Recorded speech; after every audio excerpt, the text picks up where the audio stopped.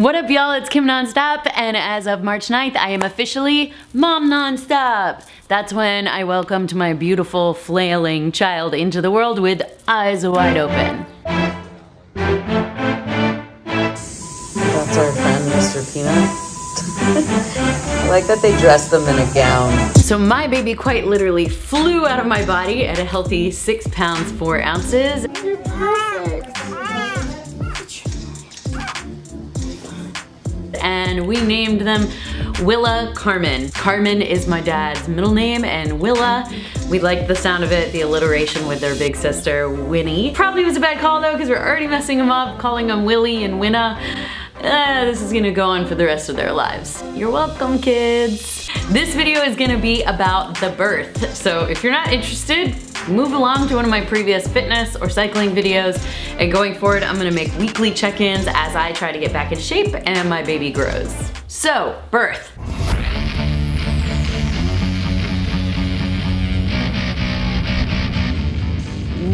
We are headed to the hospital right now for a scheduled induction. Whoop whoop! I was hoping to go into labor spontaneously. I really wanted to. However, as I got closer to the due date, I got mounting pressure from my doctors to induce based off of my age, that I'm 41 years old, and the fact that Willa was on the smaller side. For a 3-day hospital party, it wasn't our plan. Definitely wasn't my plan.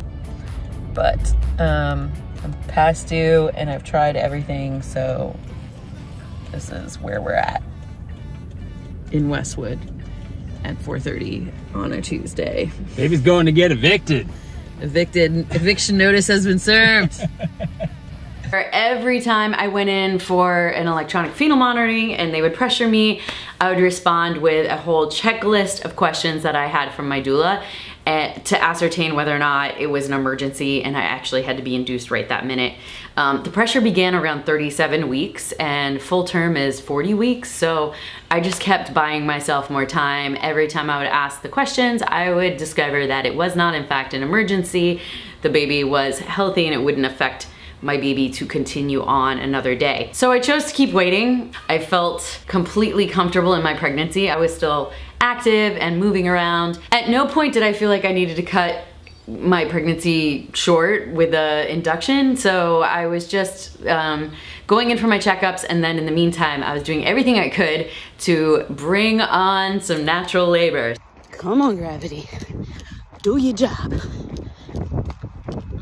So I was drinking raspberry leaf tea, acupuncture visits. I ate dates multiple times a day, even though I think they're gross. Not the taste, because they look like cockroaches. I would curb walk every single day, which is where you're like walking with one leg on the curb. You look kind of kooky and your neighbors all think you're nuts. Nipple stimulation with a breast pump, had sex. The only thing I didn't do was take castor oil because, I don't know, the athlete in me didn't like the idea of starting off a major physical event by being dehydrated from having diarrhea. But nothing worked, and to bring on labor, and my due date came and I pushed it a few more days, and at 40 weeks and 2 days, I finally acquiesced to an induction. Fred and I, we went for a hike, and then we went to the hospital with our bags fully packed. We had iPads, chargers, speakers, meals, drinks. Like we looked like we were moving in. But I'd heard all these stories of inductions. They could take literally up to 3 days. So I really wanted to have labored at home. And since that wasn't happening, I brought home with me. Things began around 8 p.m. with a Foley balloon and I think a dose of misoprostol internal. The Foley balloon is a mechanical induction method where they stick a balloon into your uterus and blow it up. That wasn't really comfortable, as you can imagine. But by midnight, I was dilated to 4 centimeters and the balloon came out. So it happened really quick, 4 hours, tons of cramping, kind of like really bad period. And then at that point, they recommended that I start Pitocin. And it felt like I had a brief break from the pain. The Pitocin started slowly, but then once the contractions started, they came on strong and they were quick. So they were like just over a minute apart, and I was like, oh my God, this is gonna just hammer on, isn't it? And I kept asking, I remember I kept asking them to, can you turn the Pitocin down? And they were like, I mean, the whole point of an induction is to like, to produce the baby, so if we turn it down, and I was like, but it hurts. They wanted to do another cervical check at this point, and I remember refusing because I was thinking, before I was 4 centimeters, now what does it matter if I'm 6 or 7 or 8? I had just started feeling pretty strong contractions regularly, and I just didn't feel like I needed someone's hand up inside me to make me tense up. I was trying to relax. The doula told me also that, you know, this would happen throughout, so I was ready and prepared to say no to a couple of the cervical checks. And the nurse was like, but we have to. And then I was like, I don't want to. And then the OB came in and said, we don't have to. So if this is ever you in this position, just know you can advocate for yourself and know what's necessary. I asked for nitrous gas so that I could start with that for pain management, and was breathing through the little mask thing. And I don't feel like the gas itself helped really with the pain. I don't feel like it did, but the breathing through the mask helped me focus on my breathing, so that part was beneficial. But I only lasted about 2 hours like that before I was like, I'll take an epidural. Just got an epidural, so I'm actually able to talk now. Was not able to talk for a few hours there. The doula arrived, Natalie is here, Fred is here. Still here. Still here. Consider ourselves lucky because we actually got to sleep a little. And looks like, I don't know, hopefully we can get this show on the road today. Shaking. But.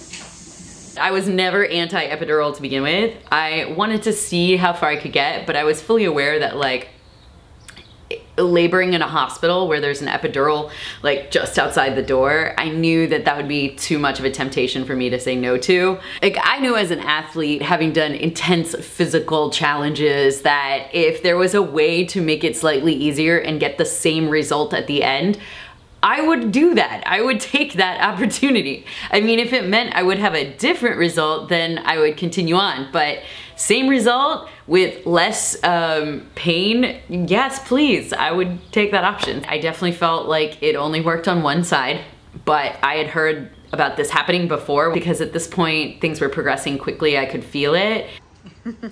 Time to come out. And I just was like, it's fine. I'm getting 2 experiences in one. Natural childbirth and medicated childbirth. Oh my god! Oh my god! It doesn't matter.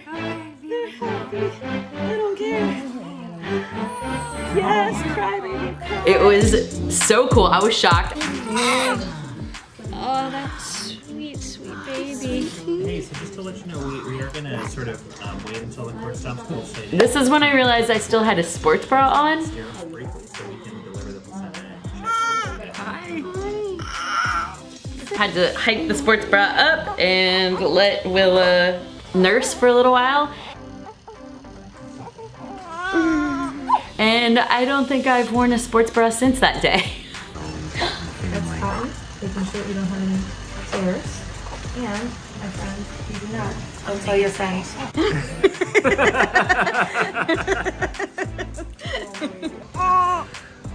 Oh, I just blew on you and that was weird, wasn't it? Look at your face! Look at your face. You're perfect. Just like your dad, you cry a lot.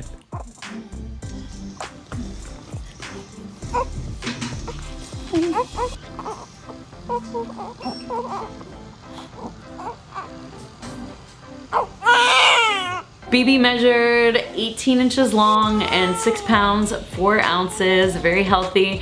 And we spent our full stay at the hospital, which was 3 nights, including the one night I labored, so 2 extra nights after that.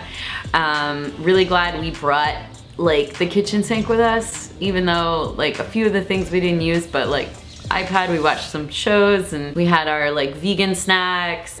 You got it all? Amazing.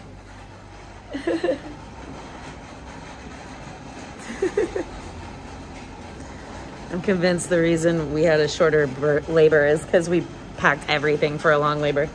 The first overnight was wild. Like, I've seen a lot of funny TikTok videos about this. Hey girl, it's Jessica from Starbucks. I heard you had a baby. Room service. Do you have any trash? Room service. Time to check your belly. So I know we said discharge is gonna be at 12. 12 was 3 hours ago. Hey girl, it's Brandy again. Back in here just to check to make sure your heart is still beating. 3 a.m. time for your check. Oh, what? Oh baby, you're sleeping, it's okay. Wake up. Sleep isn't as important as this ice water. They woke me up more than the baby did. It was absurd. Fred and I finally put a do not disturb sign scrawled onto the door because we were getting like no sleep. It was not a negative induction though. I will say, like, if you end up having to get one, like, go for it. And you know, the epidural was cool. It really did help on one side. And now I have a beautiful baby that also keeps me up at night, but not nearly as much as the hospital staff. And I'll be doing weekly check-ins as I raise Willa Carmen. Not until they're 18, really probably just for as long as I can handle it. Because YouTube actually has been so helpful for me. Every middle of the night when I'm up nursing, I'm watching videos on what to expect and how to get through this. And I know everyone's experience is different, but it's really helped me to watch other people's experiences. So maybe, just maybe, it'll help you watch mine. Plus I'll be talking about it from a fitness perspective and getting back to my pre-baby body, which I am definitely not at and don't expect to be immediately. I've got this very stretchy onesie from Free People and I absolutely live in it. It is the one piece of clothing that I have worn since giving birth. Otherwise, it's robes for me, robes. Thank you so much for watching. I'm Kim Nonstop. Remember to like and subscribe and click the notification bell, and I will see you here next week. Bye. Look at you looking at the world, looking at us. Be anything you want. An astronaut, a dry clean, a lawyer, both, all three. How about right now you just be a baby?